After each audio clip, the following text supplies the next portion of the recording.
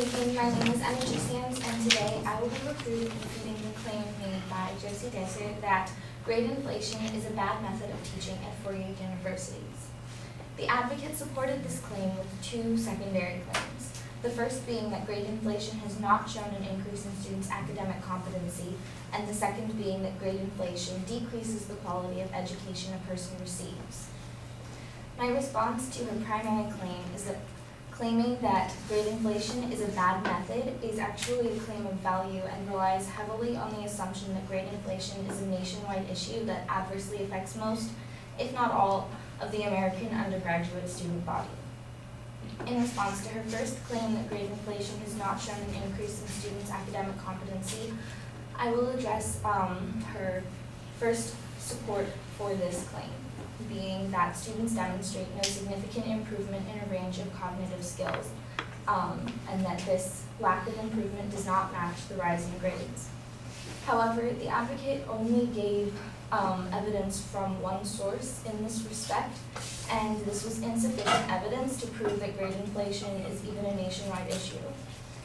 If further research is done, it's found that there are various articles that dispute this concept at its core.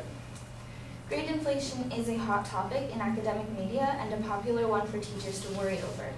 However, the portrayal of grade inflation is a skewed one that does not accurately represent the state of the total population. In the Social Worlds of Higher Education Handbook for Teachers in a New Century, it is stated that media reports of grade inflation have focused on elite schools. The evidence of grade inflation at public universities and non-elite private colleges, however, is much more suspect. This is shown in a National Center of Education Statistics study, which found that over the past 2 decades, the main grade point average for all college students who earned bachelor's degrees actually declined from a 2.98 to a 2.89. This is demonstrative of an actual decline in overall GPA, which is the opposite of grade inflation. So this underscores the point that a lack of cognitive development doesn't match with the grade inflation. The second point that the advocate brought up to show that grade inflation does not increase a student's academic competency was that it has led to more students spending their time drinking than studying. However, this is a generalization and does not show cause and effect. The research that proved the further drinking was really just a statistic stating that more college students drink today than they used to, but there is no direct correlation between this drinking and inflated grades. In fact, various studies show other reasons for increased student drinking, including social reasons such as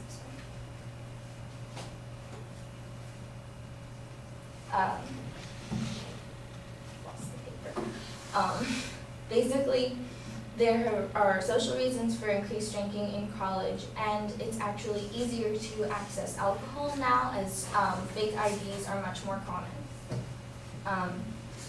Various reasons for higher grades exist outside of grade inflation, none of which were addressed by the advocate in her proposition and its support. One of the most prevalent changes in undergraduate students has been the demographic shift.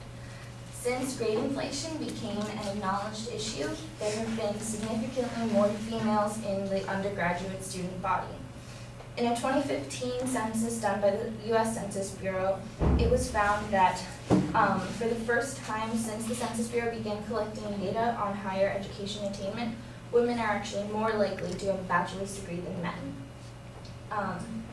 And in a study done by the Organization for Economic Cooperation and Development, it was found that girls are more likely to succeed in school. This shows that there are other possible reasons for higher national grades, such as a change in demographics that leads to a more dedicated student body. In response to the advocate's second supporting claim that grade inflation decreases the quality of education a person receives, I will say that This statement relies heavily on the assumption that the quality of education one receives revolves around a rigorous grading system. According to Alfie Kahn, author of The Homework Myth, the quality of learning declines when grades are introduced, becoming shallower and more superficial when the point is to get a grade. The stress of reaching for a high grade draws the student's attention away from the course material they should be absorbing. The possibility of low grades is what decreases the long-term quality of the student's education. The advocate stated that teachers have been buying better evaluations by offering curves and dropping low test grades, but this does not inevitably lead to a lower quality education. The goal of education is to become educated. The meter on which a student is measured may vary despite a lack of change in the student's actual learning. According to Chris Crouch, an educator of 14 years and an instructional coach, in a grade-central learning environment, students feel pressured to cut corners, sacrifice ethics, and take easier courses, all in an effort to achieve better grades instead of better learning. In conclusion, the statement grade inflation is a bad method at four-year universities is a value claim heavily reliant on disputable points. Grade inflation is an affliction that is widely discussed as an issue that affects the majority of academic populations, but the examples used to demonstrate this are almost exclusively elite universities such as Harvard, Yale, and Princeton, which make up a small percentage of the actual academic population. The quality of an education does not revolve around a rigorous grading system. It relies upon a teacher's ability to impart meaningful and lasting knowledge regardless of the grades they distribute. Thank you.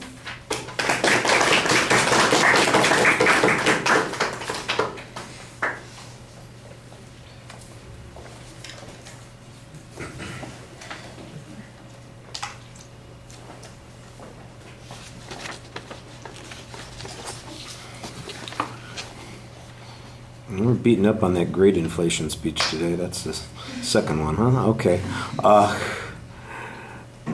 I think you start off by an explanation that you think that there's a false premise based here that the value of the grades is determined by the difficulty of getting them and the assumption that this is all widespread.